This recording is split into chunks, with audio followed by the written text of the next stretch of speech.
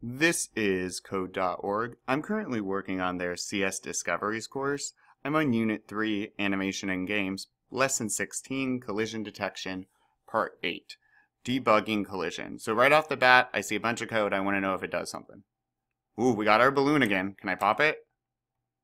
This is from earlier, so hopefully... Ooh, and it pops. Any other new animations? Okay, interesting. Let's see what we're doing here. Debugging collision. The balloon is popping before the tack touches it. Oh. When the sprites aren't doing what you expect, you can use the debug block to get more information about why the sprites are behaving that way. Can you find out what's wrong with the code below? Debugging is essential to programming. Oftentimes, you'll use different code while creating things, like a log function, which lets the program print out things just for the programmer to read. There's all sorts of stuff. So let's see what we're doing. Do this. Run the code and use the arrow keys to move the tack to pop the balloon. Well, I already did that because I don't want to wait. In the code below, change the balloon.debug to equals false, to true. So right now, this property of our balloon variable, right, that property debug is equal to false. So it's not debugging it for us. We want to tell the computer, hey, debug that. Add a new debug block to the code and set the tack sprite's debug property to true. So we're also going to debug the tack. Run the code and discuss with your partner, I guess you're my partner, hi, why the balloon is popping early. All right, so let's see. We need to first add a debug block to, no, we first need to change the balloon to true. Where's that? We have a whole bunch of code here, don't we? I don't see. Oh, is it up at the top? That makes sense. All right, so we want this to be true for that. And make sure when you create a property like debug or rotate or anything, it needs to be after you create the variable and set the animation. Otherwise, the computer says, set debug true of what? Nothing? You need to have it. So I'm going to grab debug and drop it here with tack. And I need to change this to tack.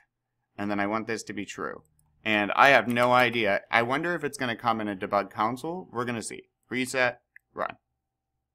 Woo. And is it interesting? So what do these numbers mean?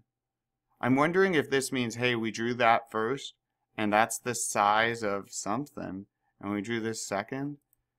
Is this its area? Run the code, discuss. Can you use the animation tab to resize the balloon picture so it pops correctly? Oh, we are going to do this challenge. To resize the balloon.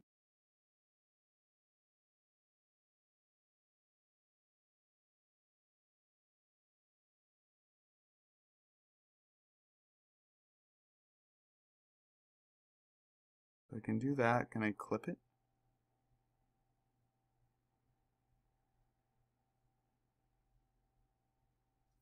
Let's check this. Oh, so we just want it, okay.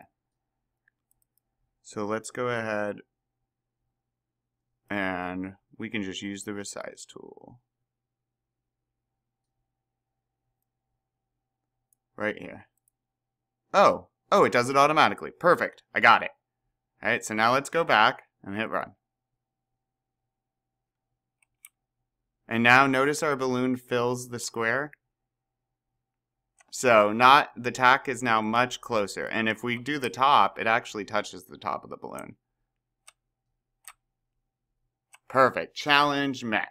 So I changed up that animation, and then what I added again is I just changed this to true and changed that debug function to true. Or the debug property. Awesome. Let's keep going.